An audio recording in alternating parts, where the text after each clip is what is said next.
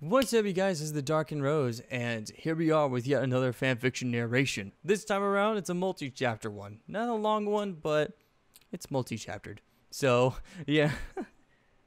Anyways, we're going to be reading a fanfic by an author known as Tear of Lights. Don't know if you guys heard of them. I hope you did, because I hope you have, because they are one of my favorite authors for RWBY fanfics. Pretty much one of my all-time favorite authors. And it's kind of like an honor to be able to read this fanfic because it was actually one of the first few fanfics I ever read on fanfiction.net that was multi-chaptered. So, yeah, I have a lot of history with this one, though I haven't read this one in a long time, like Stockholm Syndrome. Pretty much, yeah, like it's a serious honor to be able to read this fanfic. I mean, like I said, it's been a very long time since I read this fanfic, just like Stockholm Syndrome, so I kind of don't know what I'm getting myself into again. So, yeah, I know this is a White Rose story, if I'm correct. Maybe it is, maybe it's not. I think this was before anyone decided to do anything about pairings, or like mark pairings. So, yeah. Pretty much. So let's get this started. This story is known as Tell Me Something. And by the way, I just want to say, make sure you go check out Tear of Light stuff. Link to her profile will be in the description below. And if you want me to give you a recommendation for one of the many fanfics that she has to read first, I highly recommend this story that we're going to read, or you're going to hear, or another one known as The Princess's Rogue. I love that one to hell, and I'm definitely going to be sure. Well, I'm definitely sure that I'm going to be reading that soon. So, here we go. Thank you once again, Tear of Light. This really means a lot.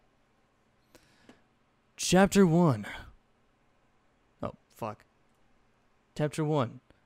Heartless. Sorry, I had a bit of a moment where After Effects suddenly came up again. I'm actually pre-rendering a After Effects composition while I'm recording this. So, it's gonna be, I'm pretty much stressing my computer out right now by recording and doing that. So, here we are. Let me do this again. Chapter 1. Heartless. Weichny was a lot of things. A skilled dust and sword wielder, an heiress, a nice princess. But contrary to popular belief, she was not heartless. Well, many of her fellow baking classmates dubbed her as such. That was simply their own misinterpretation of what was otherwise her annoyance of them.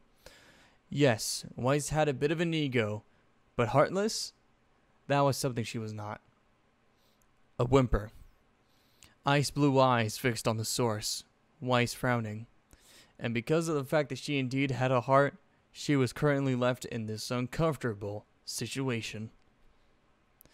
An hour ago, Weichny sighed heavily, the white-haired heiress of the Schnee legacy rubbing the back of her neck in exhaustion. Today had been a long day full of rowdy classmates, absurdly boring assignments, and don't even get her started about the ridiculous rumors spreading around Beacon Academy right now. While rumors were nothing out of the ordinary, especially for a school this size, the content of such rumors was what left Weiss reeling in barely restrained anger. One particular rumor stated that she and a certain red cloak-wearing girl, who shall not be named because just thinking about her name tended to leave Weiss overly stressed, were secret lovers. Apparently this love affair had all started on the first day of school. Oh, wow. Jeez. That sounds like a problem. Weiss didn't know who started it, but when she finds out, there will be hell to pay. Oh, yes. Because really, who in their right mind would have ever thought of such stupidity? Really? Her and... The sound of paper tearing immediately snapped Weiss out of her rage-filled thoughts. In her hands now lay the half-torn remnants of the newspaper she had picked up to read later this evening in her dorm. Sighing again, Weiss held the poor newspaper to eye level. In her moment of anger, the latest issue of Veiled Times bore the brunt of her temper. Oh well. Not that there was anything interesting in the newspaper anyways. Weiss could always pick up another copy on the way back to her dorm if she really wanted to. Taking a deep breath, Weiss vowed not to have another meltdown. At least not until she got back to her dorm room, where she could melt it down in peace if she so desired. Instead, she chose to focus on everything and anything that was not red, while she walked back to her dorm, like the chirping birds or the blooming flowers. The gardeners really did a wonderful job maintaining the campus, Weiss had to note. Ruby Rose, sitting in a stone bench nearby, staring off into space quietly, the laughing idiots that were her classmates, Wait. What? Weiss backtracked a few steps, head turned in the direction of the nearest stone bench to her left. She blinked. Well, her eyes weren't fooling her. She had seen correctly. There was no mistaking that red cloak. On the bench just 15 feet away from her, overlooking the Emerald Forest, was the object of Weiss's utter loathing and misery since coming to Beacon Academy. Unlike usual, her cloak-wearing teammate, being a rather bubbly girl, was sitting quiet and alone. Something just seemed so wrong about that image. Weiss looked away for a moment. Come to think of it, Ruby Rose didn't seem quite herself today, in any of the classes she had to unfortunately share with the girl. Many a time, Weiss had caught the dark-haired girl staring out of the window dazedly as if she wasn't really there to begin with. Weiss frowned, quickly catching on to what she was thinking. It was not that Weiss cared about Ruby or anything. Nope, she didn't care one bit. Even after they were assigned to a team together, along with the annoying brat's overbearing sister and the boring bookworm. Sorry, let me readjust my mic. Okay, cool. Whew. The fact that Weiss could even tolerate the younger girl's presence since their explosive meeting, literally, was a miracle in and itself. Then again, to think Weiss can handle anything life threw at her would have been blasphemy. As annoyed as she may be, Weiss was nothing less than professional, as she was raised to be. And it was such professionalism which told Weiss to simply walk away and continue on her merry way without a single look back. Ruby's back was facing her after all, and the girl probably hadn't even heard her anyways. With that settled, Weiss faced forward again, her dorm building visible not too far in the distance. Taking one step forward, Weiss silently berated herself when her body refused to take another step. Damn it. Something had to be terribly wrong with her today. She couldn't do it. She couldn't leave Ruby alone right now. Not until she found out why things just felt weird. Weiss face palmed. Oh god. Hey, came a voice behind Ruby. Hey, man. Sorry. To explain why I'm laughing about that. Back in June, when the E3 press conferences came up, the first one was EA's conference. And when they were showing off Need for Speed, they had a YouTuber that like owned a prank channel on the site. Was picked to like, announce it and, talk about the game and stuff before like the actual person, like the developer or like some person in the development team came in. He got so nervous that like they had to bring in that guy that I mentioned. And the interaction was so hilarious because it was just like, hey, man. It was so fucking funny. But it was more like nonchalant. It was more like, hey, man.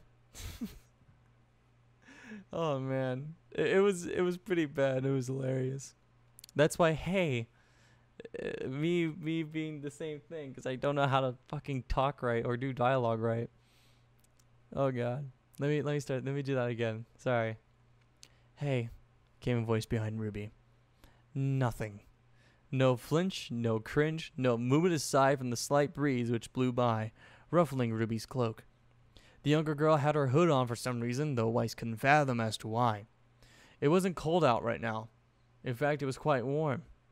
The heiress in the Schnee legacy had half a mind to dress down into a tank top and shorts when she got back to her dorm, because it was so warm out. Ruby should have been sweltering under her layers. Hey, Weiss said again, this time a bit louder. She was just under 3 feet behind the raven-haired girl at this point. Weiss crossed her arms over her chest with a frown. There was still no reaction from the scythe wielder. A finely manicured eyebrow twitched. I love that detail. Was Ruby ignoring her? No, it wasn't that. Ruby wasn't the shallow type who resorted to such things. After spending an exuberant amount of time and energy just trying to befriend her in the first place, that would have been the last reaction Weiss expected. Ruby probably had her headphones on and was blasting some garbage for music, making her deaf to Weiss's voice. Hey, that's not garbage. I imagine Ruby listening to Knuckle Puck, or something like Dance Gavin Dance, or Bring Me the Horizon. I am self-inserting myself into this so hard. Stop that. Just say, yeah, I am a fan of those bands that I mentioned. Especially Knuckle Puck's new stuff. They're so good. I said, hey! What a wonderful time of day! God damn it. Weiss, now standing off to Ruby's left, grabbed the younger girl's shoulder and yanked her around to face her. While she was almost certain that Ruby wasn't intentionally ignoring her, unintentional or not, Weiss knew was not one to ignore. Self-entitled. Weiss, it came in a pathetically weak voice. Hey. Weiss felt like someone had punched her in the gut. She was frozen in her spot, gawking. Was this your spot? Ruby asked, either not noticing the other girl's shock or not caring about it. Silver eyes looked devoid of everything but agony and pain. Ruby was pale, a cold sweat covering her face. A fist clenched tightly to the black material of Ruby's shirt above her stomach. Normally lithe and smooth movements were jerky and stuttering as Ruby rose to her feet, shakily and unbalanced. Weiss couldn't help but stare. This was Ruby? This was the annoying brat who was too hyper for her own good most times of the day? This was the Ruby Rose who frustrated her to no end with her naivete? This was the girl who aggravated Weiss just by thinking of her? Fuck. Sorry, I'll move.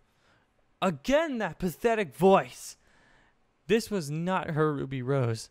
There you go, Ruby said with a forced smile. She now stood off to the side, allowing Weiss free rein on the stone bench.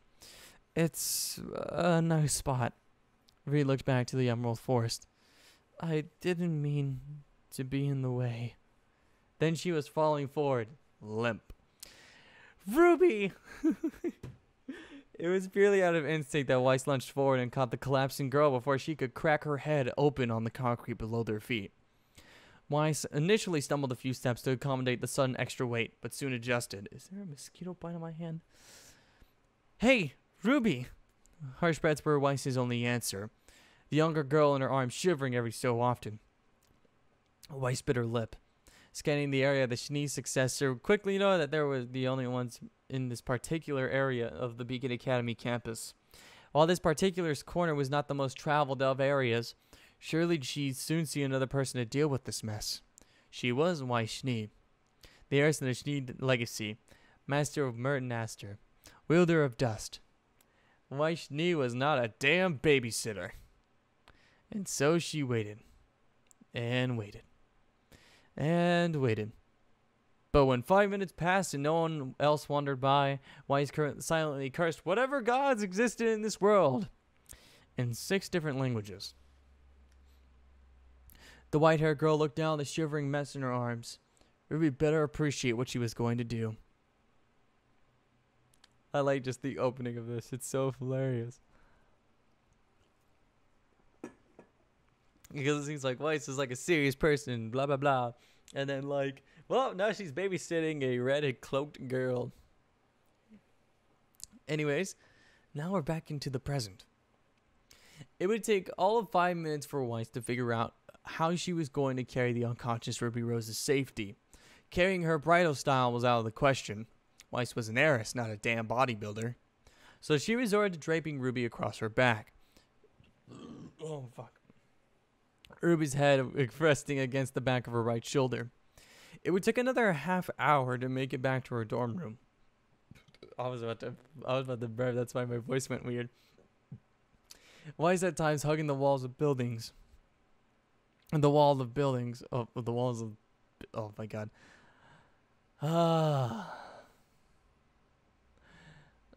Weiss at times hugging the walls of buildings, stalking the shadows of the inner hallways in order to remain out of sight. While she was not heartless, there was still a thing called pride, and she absolutely refused to be caught with a self-proclaimed hazard to her health on her back. Once she finally made it back to her room was closer than the nurse's office, Ruby was gently deposited on her bed, having been stripped of her weapon and shoes just minutes prior. Ruby's boots and scythe remained near the door to Weiss's door, out of the way. When attempting to remove the girl's cloak, Ruby showed a surprising amount of aggression and stubbornness even in her unconscious state, Weiss just giving up in the end and leaving her with it. Another whimper and an undecipherable murmur. And now Ruby was here, and Weiss didn't know what to do. "This is ridiculous," Weiss muttered, turning her back on the younger girl in search of her cell phone. Or, as we will note later on, scrolls. God damn it, that looked really weird on camera. Ew. How's the After Effects composition looking? Oh, 2 hours left. Fuck.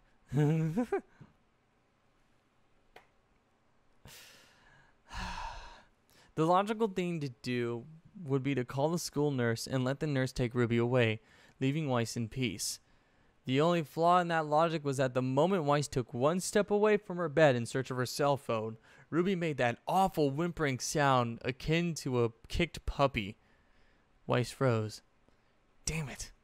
Weiss liked puppies. Damn it all.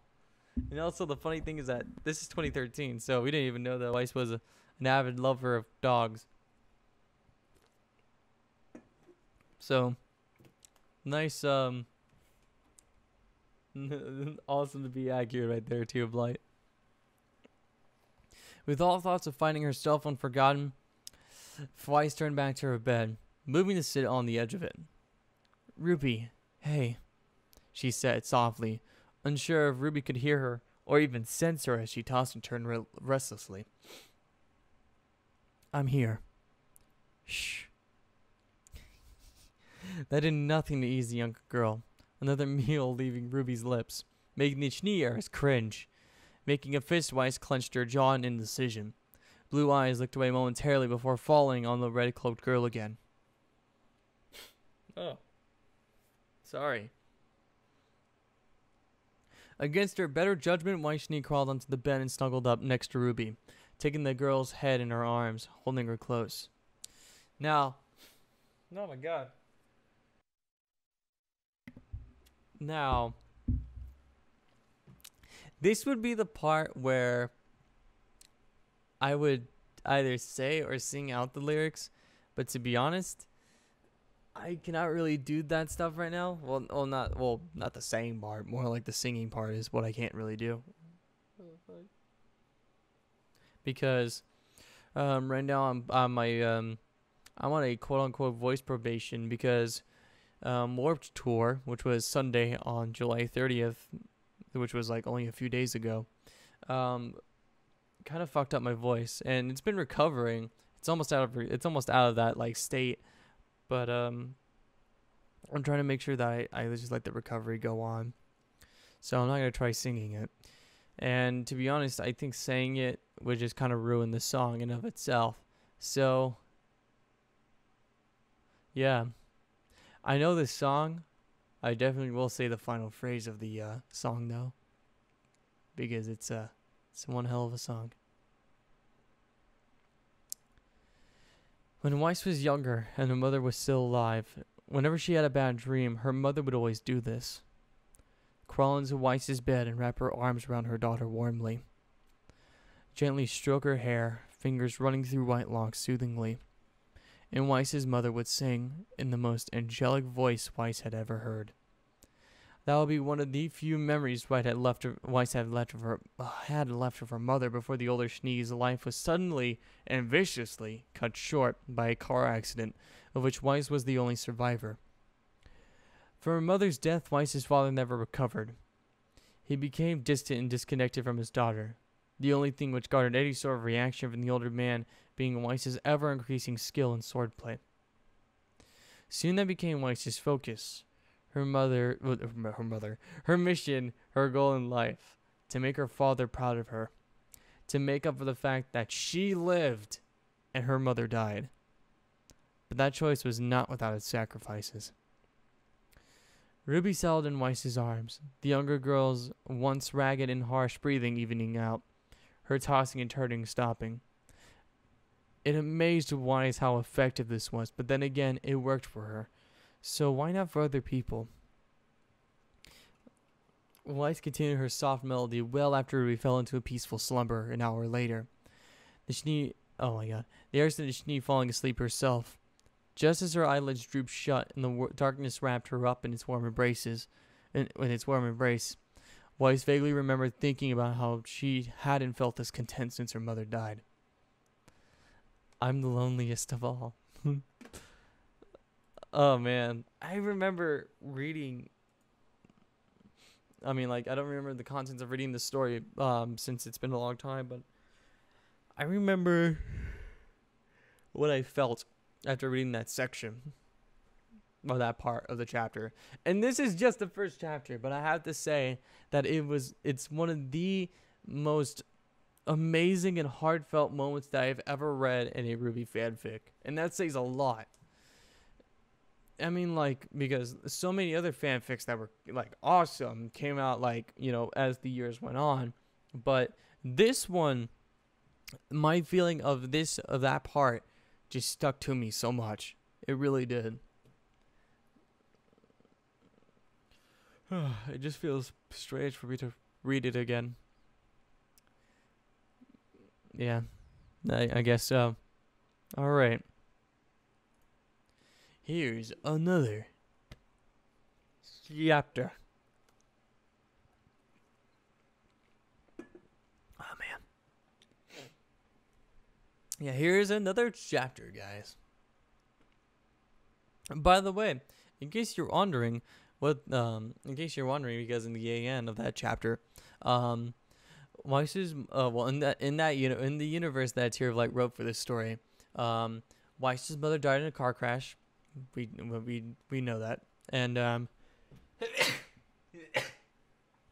and Ruby's parents died in a Beowulf attack, leaving her the only survivor. This story also takes place sometime after initiation, and pretty much the moments where Weiss was a stuck-up bitch to Ruby for being the leader, until Professor Port was like, "Oh, you can't be a leader." So here's chapter 2. I'm guessing I'm kind of sick.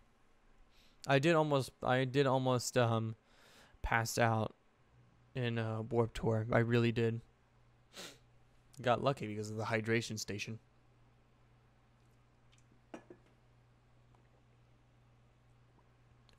Here's chapter 2.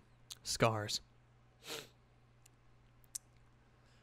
Beep, beep, beep, beep. Alright.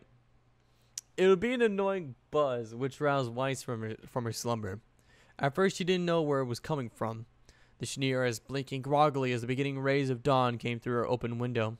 Still half asleep and wanting nothing more than for the annoyance to stop. Weiss's left hand felt around her bed in search of her alarm clock to shut it off. What Weiss ended up finding was something else entirely. A soft moan. Weiss blinked. Since when did my alarm clock Blue eyes opened wide in an instant. Ruby! Weiss tore her hand away from Ruby's chest in doing so, falling off her bed in her haste to get as far away as possible from the other girl. What? This had to be a dream, or rather a horrible, horrible nightmare. Weiss's face was scarlet, her mind scarcely processing the fact that she had woken face to face with a slumbering Ruby.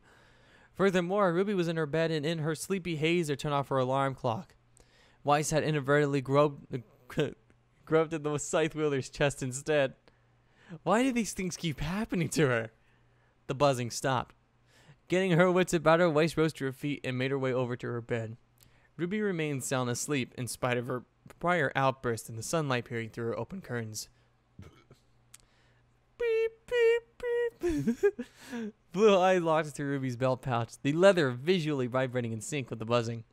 Excuse me, Weiss said quietly, undoing the hook on the pouch, reaching inside. Her fingers quickly found the desired object and pulled it out for inspection. Just as she brought the buzzing scroll up to her face, the buzzing stopped. 28 missing calls. Holy fuck. I would be like fucking ashamed if I had that many missed calls. Weiss looked at Ruby's sleeping face. Weiss jumped, almost dropping Ruby's phone. When she calmed her rapidly beating heart, she accepted the call, and brought the phone up to her ear without further thought. Damn it, Ruby! Came a familiar voice over the line.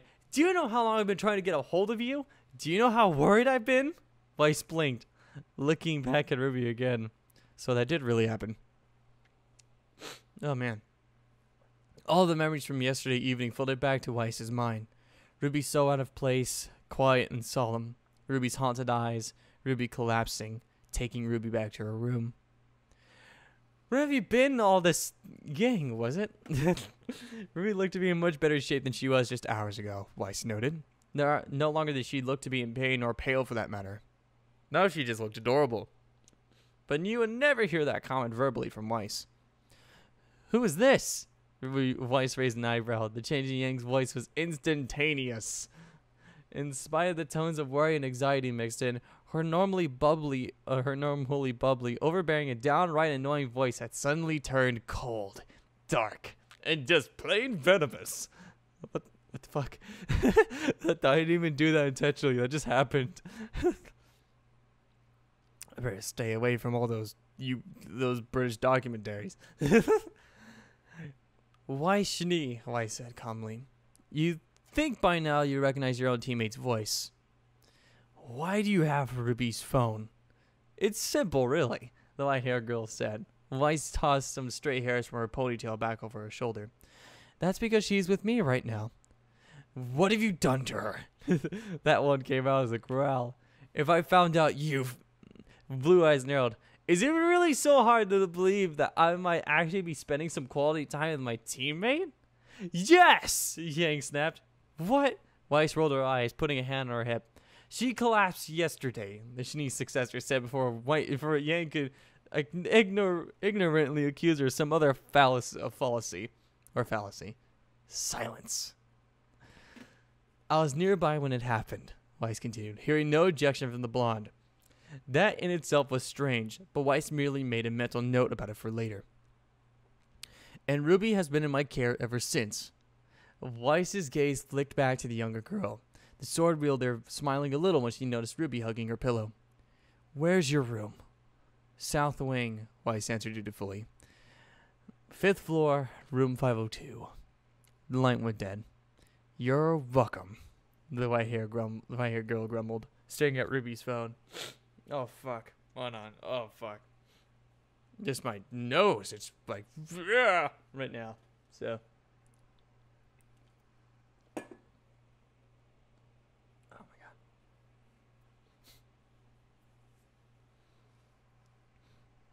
Weiss rubbed her face and sighed.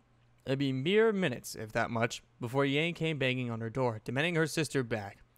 That being said, Weiss returned Ruby's phone to the younger girl's pouch before looking at the slumbering girl again. Do you know how much trouble you are? She said softly. Ruby merely slept on, nuzzling Weiss's pillow. Honestly, Weiss said, shaking her head in exasperation. The things I do for my teammates. Oh my God! Turning back towards her adjoining washroom, Blue Eyes caught sight of pale flesh, causing Weiss to pause. Sometime during the night, part of Ruby's shirt had rode up her body, exposing part of her stomach. When Weiss realized she was staring, she immediately turned her back on the sleeping girl. Her cheeks a rosy red color once again. What the? Oh my God. Hold up a moment. Oh fuck. Weiss was at Ruby's bedside in an instant, pulling up Ruby's shirt with gentle hands. Her breath caught in her throat the moment 3 wicked-looking scars crossed her vision. The jagged marks looked so out of place there on Ruby's skin. Weiss tracing one of them before she thought about what she was doing. Ruby shivered slightly at her touch, whimpering, causing Weiss to immediately pull back her head, a concerned look on her face. Before she could do anything further, a loud banging reached her ears. Weiss! It was, oh man, I wish I did that better. It was Yang. Open up now! Ugh, if it wasn't one thing, it was another. Rising to her feet again, Weiss strode over to the door to her third door, all the while smoothing out her ruffled dress from the day before. Oh no, that doesn't sound right. Weiss, I swear to the gods, if you don't open this door right now, I'll out the door to room 502 swung open wide, revealing a less than pleased Weiss. You'll what? Weiss crossed her arms over her chest. Break down my door like the barbarian you are? Yang's lips pulled back into a snarl. Weiss held her ground, narrowing her eyes. If Blondie was going to start a fight here, Weiss was more than willing to indulge her. Where is she? Yang demanded through pressed teeth, the blonde pushing past Weiss and walking straight to her humble abode. Oh, damn it, Kai started streaming. Normally, if someone invaded her privacy like that, teammate or not, they would have been set flying into the opposite wall in the hallway thanks to Mern Naster. As it was right now, Weiss was much too tired right now to deal with such things, wanting nothing more than for this whole situation to be resolved as soon as possible. And that involved having Yang take Ruby home, or at least back to her dorm room. Thankfully, Yang's shoes were clean somewhat, and she wasn't dragging in mud prints or anything, or something hideous like that. Not that Weiss would be the one cleaning up that mess. That's what maids were for, after all. Sis! Yang exclaimed upon sight of her younger sister. It truly fascinated Weiss how quickly Yang's expression went from menacing to gentle. She leaned against the doorway to her bedroom as the blonde gently fussed over her younger sibling, examining her this way and that for her injury. Yang would find none, of course. Yang would find none, of course. Weiss was a perfect hostess. Surprisingly, though, in spite of the spot examination, Ruby would not awake, the younger girl slumbering away as if dead to the world. Fuck. Watching Yang ever so gently scoop Ruby up into her arms caused a knot to form in Weiss's stomach. Something she later realized to be jealousy. Knowing her face was betraying the normal cool and calm expression that she always did her best to maintain, Weiss immediately made her way back to the main entrance to her dorm, schooling her expression as she waited for the pair. Yang emerged from her bedroom not even a minute later, Ruby called up against her. Satisfied? Weiss said bitterly. The tone, one which even surprised Weiss herself, made Yang pause. Blue eyes met violet ones. Weiss clenching her hands into a fist. After a few seconds, Yang nodded, seemingly having found something in Weiss's cold gaze. Thank you, Weiss, Yang said, passing through the threshold of the entrance, with Ruby and her little sister's things in hand. She turned back to face the Cheniers. Thank you for taking care of my baby sister. A small smile. Weiss didn't return Yang's smile, instead choosing to roll her eyes and huff. She's my teammate, dolt, Weiss said, crossing her arms over her chest. The white-haired girl refused to acknowledge Ruby as their leader, even after the events during initiation. But that was a different issue for another time. As are you, Weiss continued. It's a given we take care of each other. Yang smiled widen. Even so, thank you. Yeah.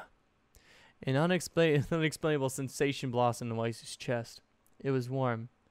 Now go away, Weiss said, dismissing Yang with the wave of her hand. I have things I need to take care of. As you say, princess, Yang grinned. Weiss shot her teammate an icy glare. Yang left not too long afterwards with Ruby, Weiss immediately closing the door once they were out of sight. Turning back to her dorm, finally without any more interruptions or annoyances, Weiss decided a shower was in order. Classes would be starting soon, and there was no way she was going to any of them in this state.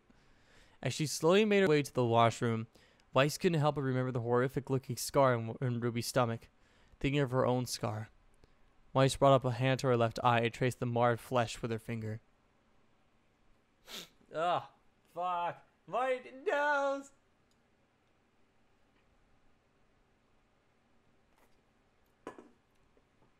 I might as well just say I'm sick. I'm sick. Alright. Damn. We're actually making good progress on this story. Most likely, this is going to be a two-parter, you guys. Just saying.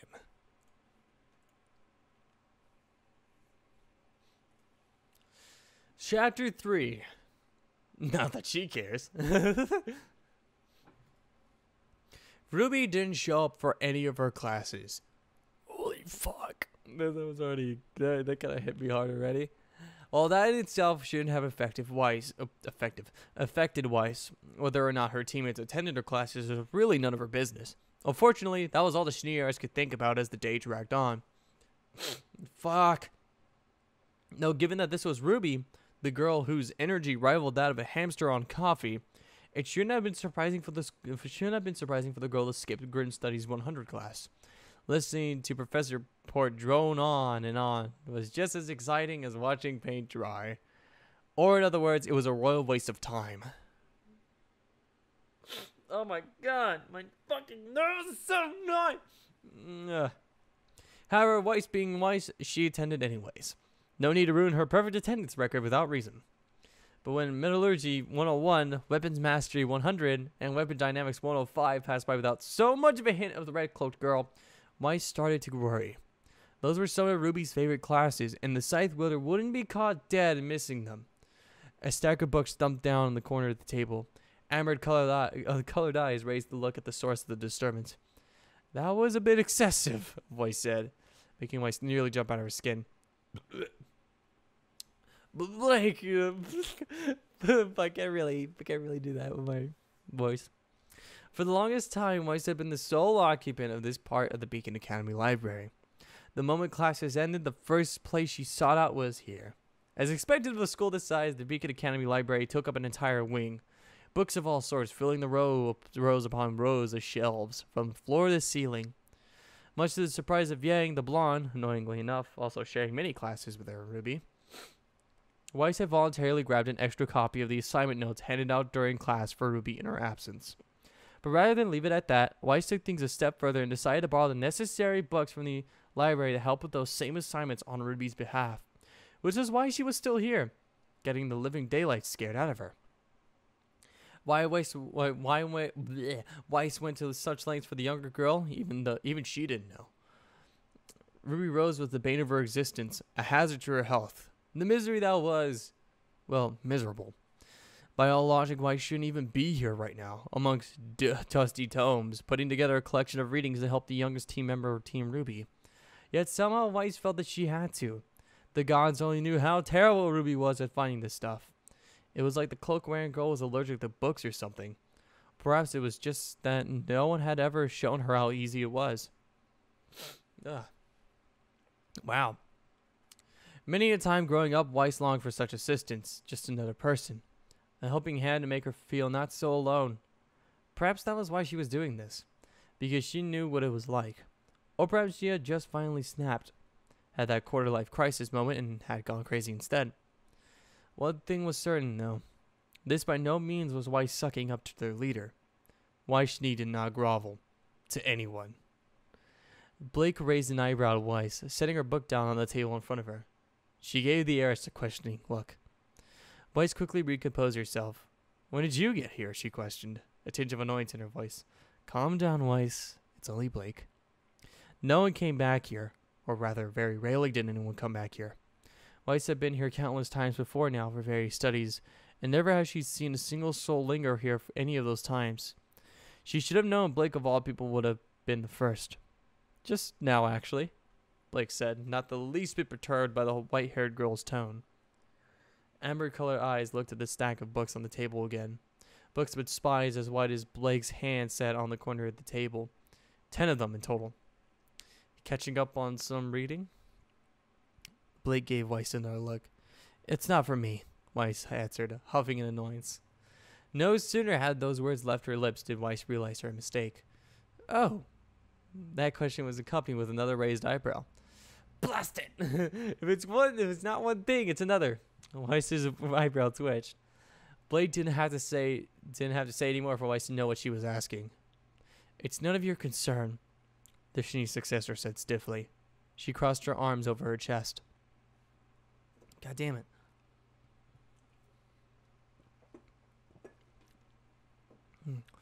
Why people cared about what she did, teammate or not, bothered Weiss to no end. What did it matter if she was getting books for someone else? She was not heartless after all.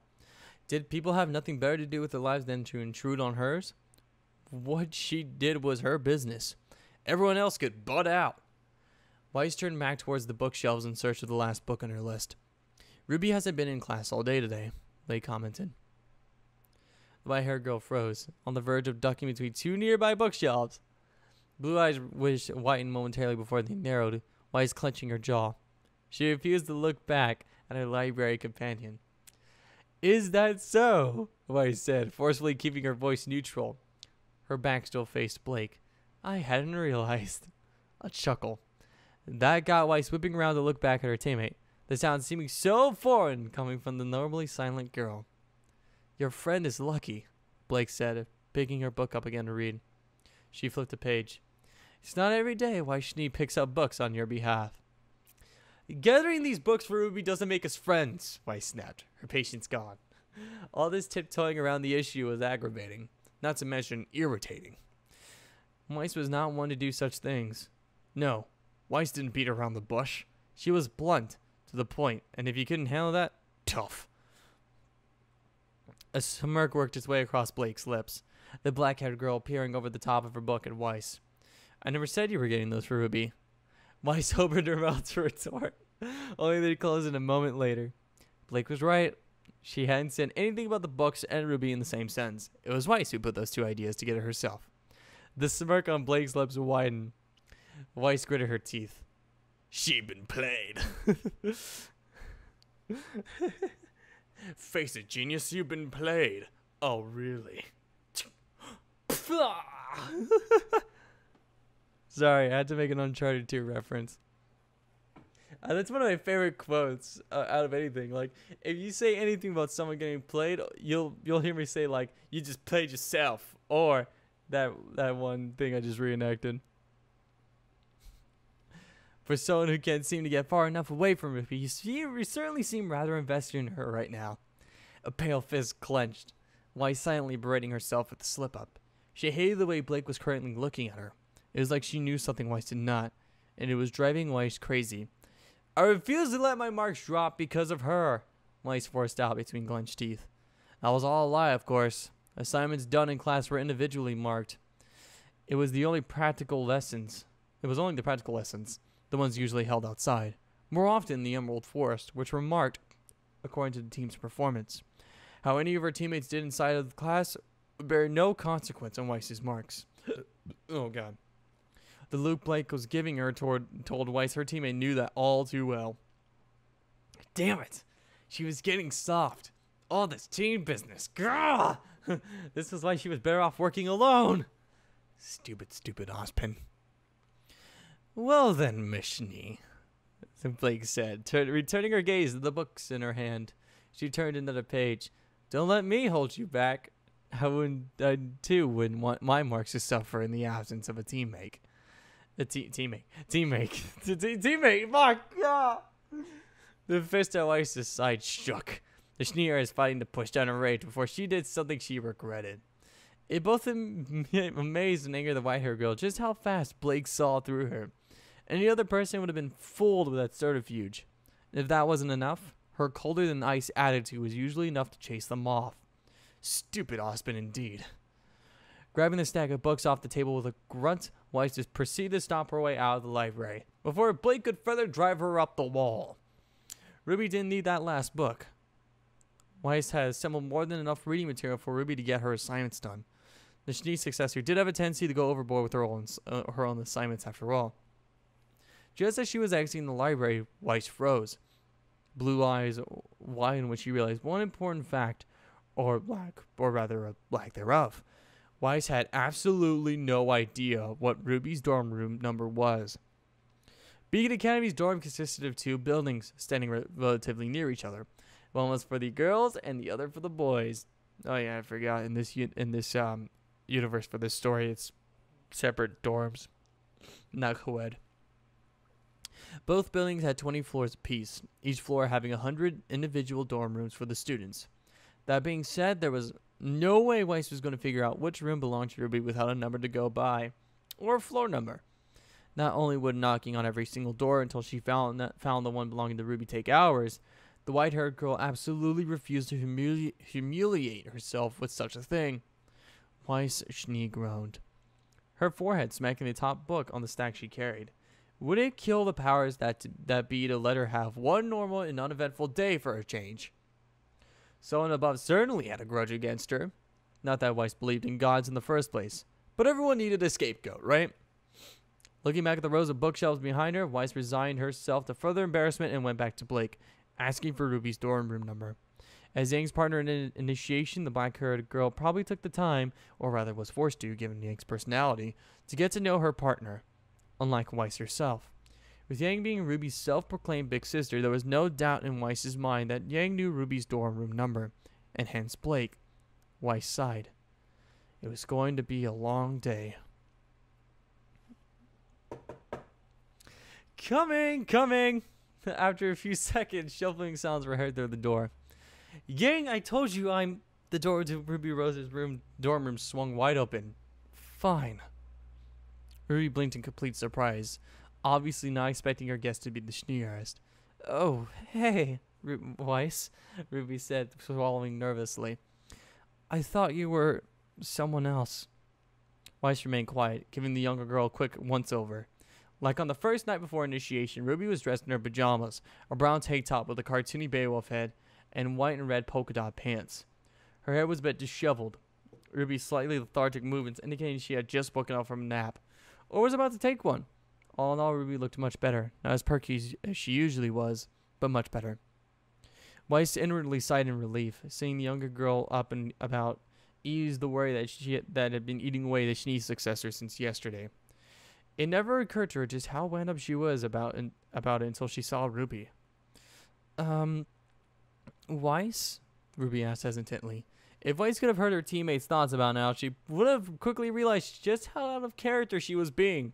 Normally their conversations, that being hers and Ruby's, were all about yelling. Weiss doing most of it, Ruby just taking all the yelling. But as it was, there was no yelling, and Ruby was doing most of the talking. The poor younger girl didn't know what to do. Is everything all right? Ruby, stuttering, snapped Weiss out of her reverie, the white-haired girl quickly blinking her way back to awareness. Realizing that she had been staring, a scowl quickly overtook her face. Weiss thrusting the heavy stack of books at the scythe wheeler without warning. Here! I'm so kidding. Here, Weiss said, her eyes narrowing slightly as Ruby stumbled back 2 steps to adjust to the new weight. I would have just been like, if I were to do it the way that she did it, I would have been like, just fucking flail the fucking stack of books at her. Like, fucking here! And just like knock her ass down with it. I'm kidding. I wouldn't do that. Not to Ruby.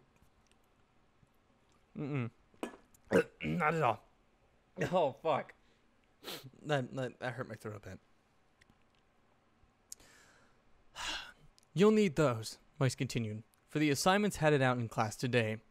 On the top book tucked inside the cover were all the assignment notes. Ruby blinked, the red-cloaked girl, clearly not expecting this treatment, from Weiss no less. You got me a copy of today's assignments? Ruby looked dumbfounded. You weren't in class today, Weiss said with a huff. She crossed her arms over her chest. So someone had to.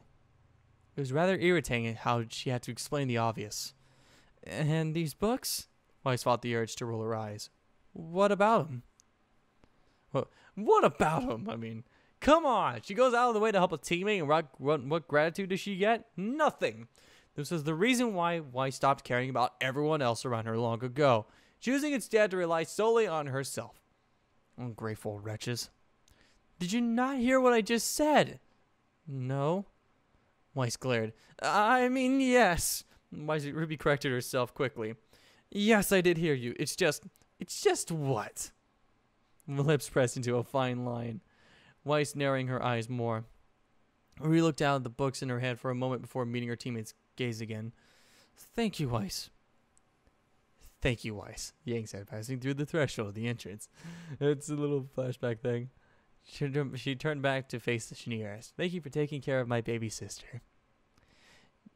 You didn't have to do this, but you did. Ruby gave Weiss a smile. Thank you. Weiss looked to the side, avoiding the younger girl's gaze. "You're my teammate, Dole," she said, but her voice held no malice. "We're supposed to help each other out." A pause. "I'm sure your sister would have done the same if I hadn't," the Schneeris added, trying to play this off as nothing. Weiss was doing her damnedest to fight back the creeping heat she felt in her cheeks. That inexplicable feeling she was back again. The sword wielder doing all that she could to pretend it wasn't there. "Actually, no," Ruby said in embarrassment, more on her sister's behalf. "Not really," a soft laugh. "She's not the type who normally remembers these things." Weiss looked back at the scythe wielder and nodded her head in agreement. Yang wasn't really the academic type. She was more the shoot first and ask questions later type. How unfortunate. For them all. If the fate of the world rested on Yang's shoulders and all she had to do was pick up paperwork, the world was doomed. "Yeah, well, just don't make this a habit," Weiss said, remembering where she was. She quickly worked to regain her cold mask of indifference. The last thing she needed was for Ruby to get gush all over her, or for the younger girl to go bragging to their teammates about this. Weiss did have a reputation to maintain, after all. Just gotta, like, dust off the shirt. Dust off that reputation, son. "I won't," Ruby said, shaking her head fast enough to leave Weiss dizzy. "I promise." "Good," Weiss said, giving her partner a cold look. "Because this won't happen again." With that said, Weiss started down the hallway back to her room. Ruby's room was actually on the same floor as hers, just on the opposite side of the dorm. Yang was on the same floor as Blake, both of whom were just a floor below them. "Weiss!" The Schneeris paused in her steps, glancing back over her shoulder. "Thanks again. You know, not just for the books and assignment notes. For yesterday, too." Another smile. Weiss's cheeks threatened mutiny again. The white-haired girl facing forward, continuing on her way as if nothing happened. "Idiot," the sword wielder muttered to herself. Weiss was warm. Well, that was pretty good. All right.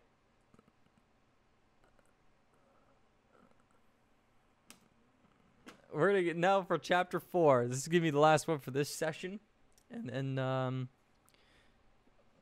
then part 2, obviously. All right, here we go. Chapter 4. That feeling of wrong. Oh, fuck. Hold up. Sorry. I realized my voice during that entire thing was starting to go all weird. So let me grab some water. The perfect break time for everyone.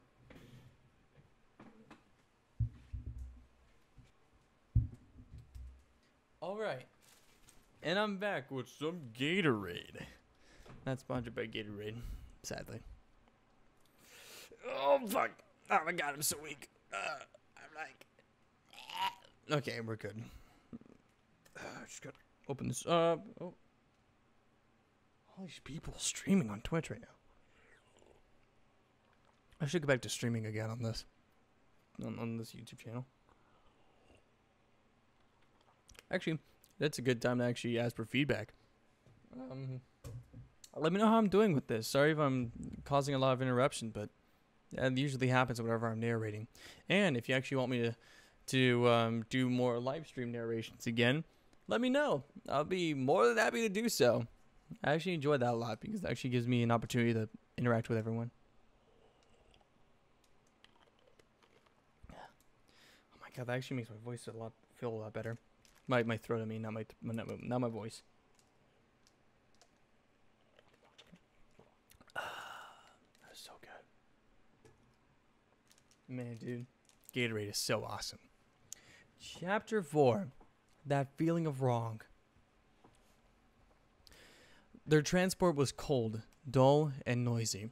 Unlike the airships which brought them in comfort to Beacon Academy on their first day, this flying monstrosity provided barely any consolation to its passengers aside from the small, fake leather-covered seats. The padding in them was awful. Weiss pulled restlessly at the scratchy seatbelt tying her down. A week had passed since Ruby's unexplained collapse. Thankfully, since then, the red-cloaked girl had returned to her regular, bubbly, and annoying self.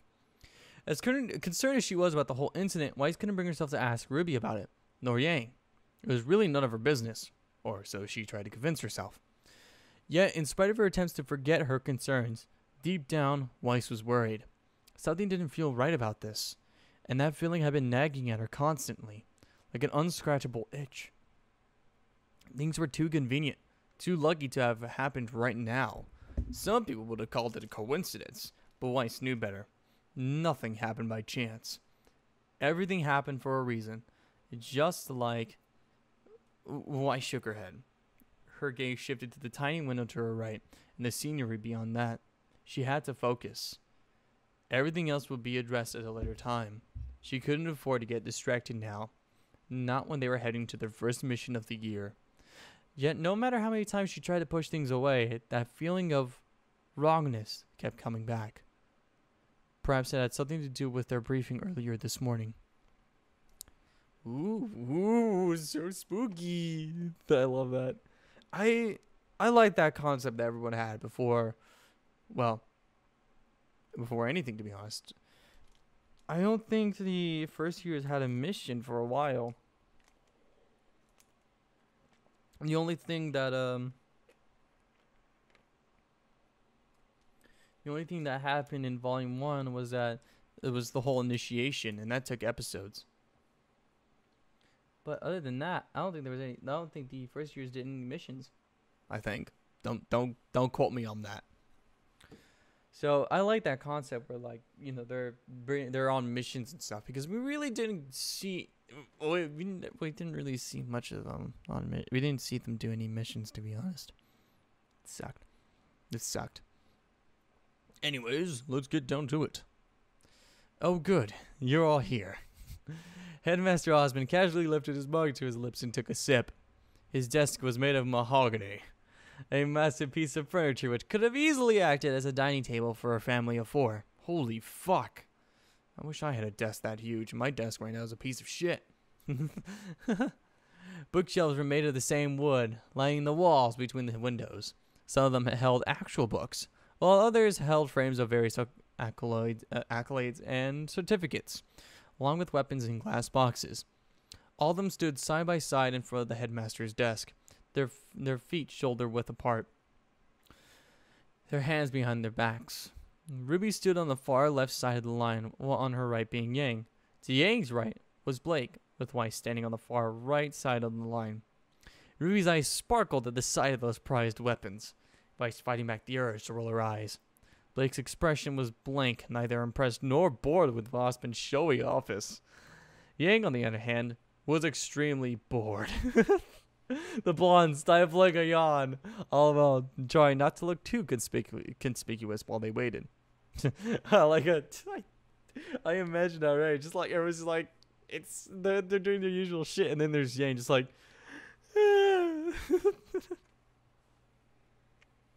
oh fuck. I do apologize for calling all of you ladies here on such short notice. I don't like that. Sounded like that. That sounds. That's so weird. Headmaster Osmond continued, setting his mug down on the desk. I've already spoken with your professors, so don't worry about being penalized for your absence. Thank the gods for those small mercies. Weiss was so not looking forward to writing makeup assignments because she was here instead of in class. The reason I've called you here today is rather simple. The opening of the door drew Weiss's attention away from the headmaster for a moment, blue eyes locking on Glinda Goodwitch as the woman entered the room with 4 paper files in her hand. I have a mission for you. Weiss's gaze snapped back to the headmaster in an instant, her eyes widening slightly. Everyone's gazes were on Ozpin now, even that of Ruby and Yang. Weiss could already feel the prickle of anticipation building, her breath quickening a bit as they waited for further instructions. Glinda set down the file folders on the headmaster's desk in front of him before moving off to the side. Thank you, Miss Goodwitch, Osmond said with a brief nod to the Huntress. The Huntress returned the nod. Turning his attention back to Team Ruby, Headmaster Osmond rose from his chair before speaking. It's not very often we call upon our freshman students so early on, he said, circling around his desk to stand in front of it. But there have been times where it has been necessary. This is one of those times. Osmond reached back and picked up a file folder from his desk. He flipped it open and examined the contents. Currently, Team RWBY is the highest ranking team amongst the first years. And given your track record so far, it is believed that you four will easily handle the trials ahead. At noon today, Glinda Goodwitch began. You'll be transported to the town of Daggerhorn. Daggerhorn? Oh, god damn it. What's wrong with me? Sorry. I don't like it whenever it gets super serious for a long time. Yang interrupted, her eyes wide. Weiss jumped at the outburst. The Schneer is scowling at her obnoxious teammate for the interruption. Any snappish remarks were quickly lost, however, the moment Weiss caught sight of the nervous look Yang sent in RWBY's direction. Glancing to the red-cloaked girl, Weiss immediately noticed how rigid and pale RWBY was. RWBY's silver eyes wide with horror. Ooh. Yes, Miss Xiaolong. I'm going to continue, pursing her lips. It was very clear that the Huntress wasn't all that impressed with Yang's disruption. Your mission will be simple. Seek out and destroy the pack of Beowulfs said to occupy the area. All the information you need are in these files. Any questions? Weiss's eyes didn't leave RWBY for a second. Even as Glinda finished their briefing, it sounded like an easy enough mission. Though with Yang and RWBY currently acting like they were, Weiss knew this was going to be anything but easy. Something was going on here, and not a good something. Yeah, Yang said in response to Glinda's comment. I have a question. Violet-colored eyes turned crimson as he glared at Headmaster Ozpin. Yang's lips pulled back into a snarl. What the hell are you trying to pull? Yang took one menacing step forward, and Marcelica quickly shifting into active mode on her wrist. Glinda Goodwitch's reaction is instantaneous. In a flash of movement, she shifted in front of the headmaster and drew her baton.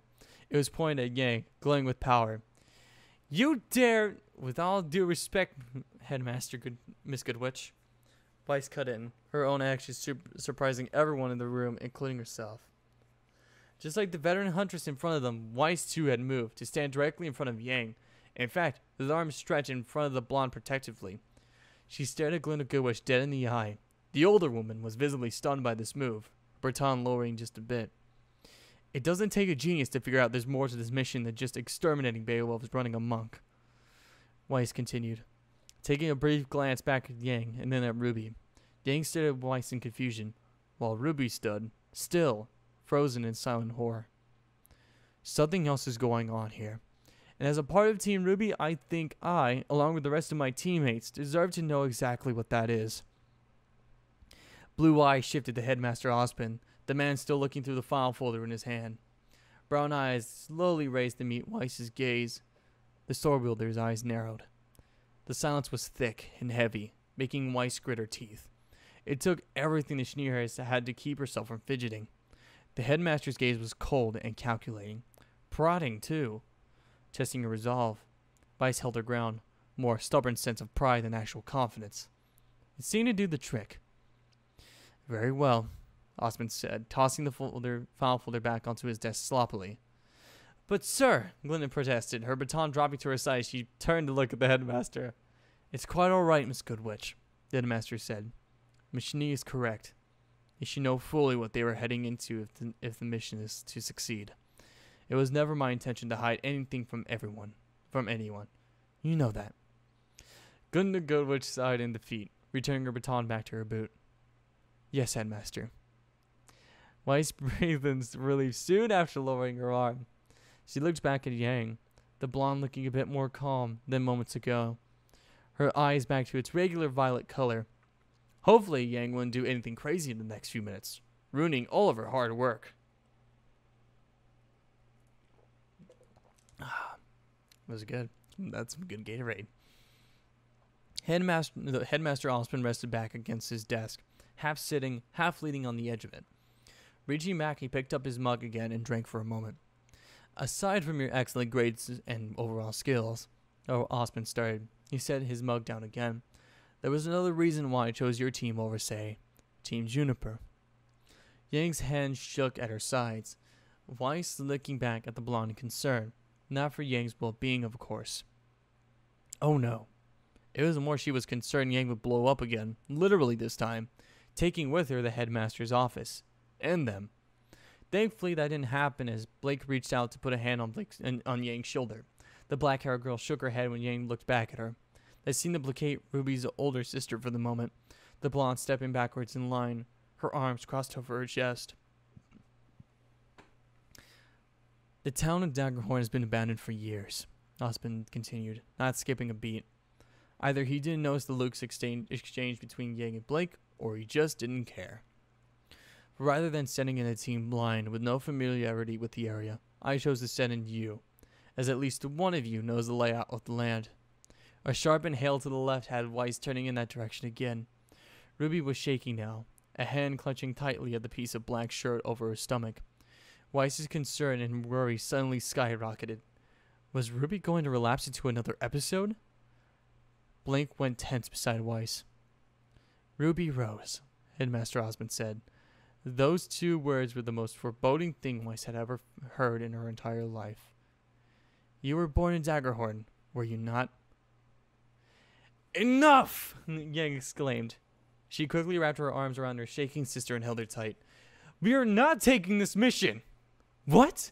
Glinda Goodwitch almost squawked with shock. Shock was soon replaced with anger. However, the hunters glared daggers at Yang Xiaolong. After all that we've done for you, dare come down, Miss Goodwitch, Osmond said as calmly as ever. This wasn't unexpected after all. But Headmaster, please, Miss Goodwitch. That plea was followed by a small smile on the headmaster's part. Glinda Goodwitch sighed again, bringing up a hand to her forehead. She massaged her temples with her fingers. After a few seconds, she turned to leave.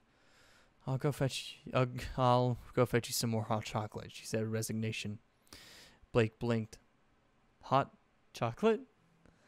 Thank you, Miss Goodwitch, Headmaster Osmond said as the huntress left the room. And please don't forget the marshmallows, the tiny ones. The door was closed gently behind Huntress Glinda Goodwitch. Osmond turned back to look at them. Miss Xiaolong, no, Yang growled out. We're not accepting this mission, and that's that. Daggerhorn, Weiss murmured, staring at the floor. Why does that name sound so familiar? From the moment she heard that name, something tickled at the back of Weiss's mind. Past the current panic and concern and worry bubbling inside of her due to Ruby's quickly deteriorating health, there was also familiarity. She had heard that name before, a long time ago, but for the life of her, Weiss couldn't remember why. The town Daggerhorn, Blake said, drawing Weiss's gaze. 12 years ago, it was attacked by a pack of Beowulfs. Being a farming town, with its people being the farthest thing from fighters, the townsfolk were slaughtered, and the village razed to the ground. Weiss blinked. That was right. Now she remembered. Weiss was but a child when that horrible tragedy happened. 12 years ago. Wow, we're going back. 5-year-old Weiss New watched with wide eyes as news anchor, someone who was later replaced by Lisa Lavender in the years to come, described the horrible scene which took place in the town of Daggerhorn. Hundreds of people were dead. Men, women, children, no one was spared. Houses were burned to the ground. Cattle were shredded. Trees were toppled, and the once white snow was stained red. A few minutes ago, little Weiss had been watching her favorite cartoon on television. Then an emergency broadcast took over, making her pout. At first, the smallish Schnee was mad that she was missing her cartoons, but then those awful pictures started showing on the screen, and she forgot all about her cartoons. It wouldn't be until the broadcast was halfway through its stream that her parents realized what she was watching. They promptly turned off the television after that, but by then, it was already too late. Little Weiss had already seen. Back in present time, 211 people were killed that day, Weiss said, distractedly recounting the facts from memory. It would have been a lot worse had hundreds and hundreds not intervened when they did, saving the surrounding towns. Yet, even in all that slaughter, one person did survive. It was a young girl. Blue eyes went wide as Weiss turned back towards Ruby, with a blood-stained cloak. A blood-stained cloak, I mean. Suddenly, it was very hard to breathe. Ruby. Weiss felt like a fool. How had she not seen this coming? How did she remain ignorant for so long? All of the signs were there, but she had still been oblivious. The yearly memorial for the tragedy of Daggerhorn was a week ago, which was in line with Ruby collapsing. and the scar on Ruby's stomach. Even a child could put two and two together about how that came about. Thinking back to her own scar, the shitty heiress felt a sudden urge to touch it. She didn't. Weiss felt sick to her stomach, but that was probably nothing compared to what Ruby was feeling like right now. Yes, Osmond said, his voice lower than before. It was an awful tragedy. One that may very well repeat itself if we don't do something about it. Pardon? Weiss said, stuttering. Just what the hell was that supposed to mean? 3 weeks ago, we received reports of Beowulf activity near the ruined town of Daggerhorn, Headmaster explained. It was left in the hands of the local militia to take care of, and for a time, it seemed there was nothing to worry about. Osmond sighed. But? Blake dared to ask. The silver-haired man took off his glasses, pulling out a handkerchief from his pocket at the same time. 3 days ago, we got an emergency request for help. Osmond cleaned his glasses. From the information we received, the local militia was almost all wiped out. Yang growled. If they're so dangerous, she said, why not call in more qualified hunters and huntresses? We have, the headmaster replied, shoving his handkerchief back in his pocket. His glasses went back on his face. But it will take another week before the closest one will arrive, and who knows what would have happened by then. Blake tilted her head to the side slightly. Isn't Miss Goodwitch she is? Osmond cut in, but she's unable to help in this matter. Why? Yang demanded. She's currently investigating matters for another mission and cannot be called away right now. How convenient for her, the blonde commented. Weiss's hands clenched into fists. The dust filled her, gritting her teeth. Beacon Academy is the only organization which can respond in time before the situation gets worse. That is why I called you girls here today. No, Yang said, turning away to hide Ruby's small shaking form for the headmaster. We have a right to refuse this mission. You can't make us do it. That is true, Osmond said, his expression darkening. Something glinted in those brown eyes of his, something making Weiss shiver. If that's the case, I'll just call on Team Juniper to handle it. Headmaster Osmond's lips twitched upwards slightly. Oh, Weiss's eyes went wide at that minute movement. She suddenly felt very cold. Weiss knew that look. She had seen it many times when the partners of her father's company suggested certain business arrangements be taken care of. Such arrangements, whether it be to open a new warehouse or to increase the prices of stocks, usually came via underhanded tactics and less legal methods. See that look here, on the very man leading this school. Signal Academy has offered aid in this. No, no, no, no, no! Weiss opened her mouth to speak. We'll do it, came a small, muffled voice to the left. No. Weiss looked at Ruby in despair. For a split second, a small smile stretched across Headmaster Osmond's lips. Then it was gone in a flash, as if it never happened. Weiss caught it anyhow. Ruby, no, Yang said, panic clearly heard in her voice.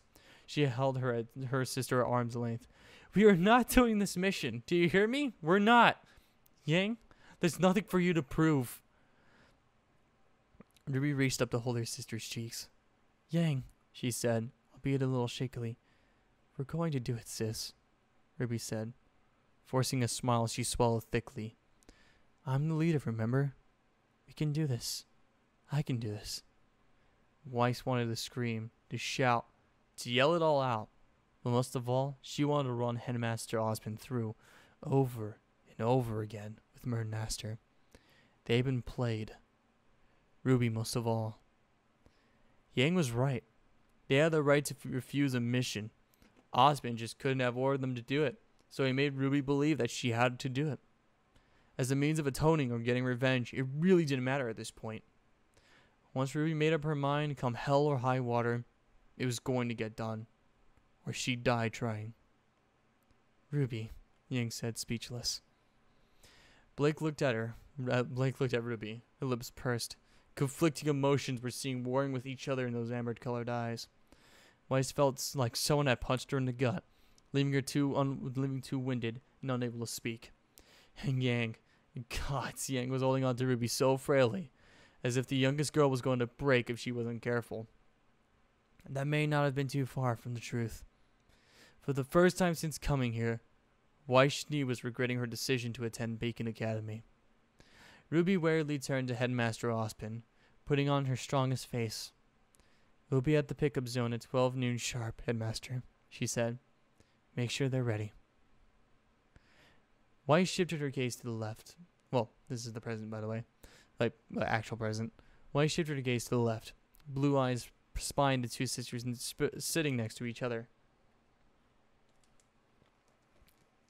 Weiss had an arm around her sister's shoulders, Ruby with her hood on, resting her head against the blonde's collarbone. Blake sat to Weiss's right, staring blankly out to the window, her book nowhere in sight. It was rather unusual for the bow-wearing girl not to be reading at a time like this. Not that Weiss really blamed her. Since meeting everyone at the pickup point, no one had said a word. An uncomfortable feeling festered inside of Weiss. She hoped it was just indigestion. Fuck. From eating a rushed lunch an hour earlier than normal. But the Schneearist knew she was not that lucky. Indigestion didn't feel like this. Like a thick, heavy sense of doom pressing down upon her shoulders. No indigestion was easy compared to this. Well, no, indigestion was easy compared to this. Turning back to stare out the window again, Weiss could only hope she was totally wrong about this awful feeling. Oh my god. It got so fucking serious. Alright, you guys. That's gonna be it for this session. 4 chapters are down and we have 4 more left to go. So the next session will be the final part of this. This is gonna be a 2-parter. So yeah. Let me know what you guys think of the story so far, and also how I did. Sorry if I seemed a bit distracting from the story, but yeah. And thank you once again to Tear of Light for letting me read this. Seriously, it really means a lot that you let me read this. It really does mean a lot. It's so great to be reading the story again. Oh my god. I even though this is completely abnormal as to what Ospin would act in the show, it just, the way that Tear of Light interpreted Ospin to be such a fucking mind tricker. It's like, oh my god, it was so crazy. It was just so fucking, like a knife twisting in your gut. And so, yeah, it's fucking crazy. So, I will see you guys in the next part, and as always, stay classy. Later.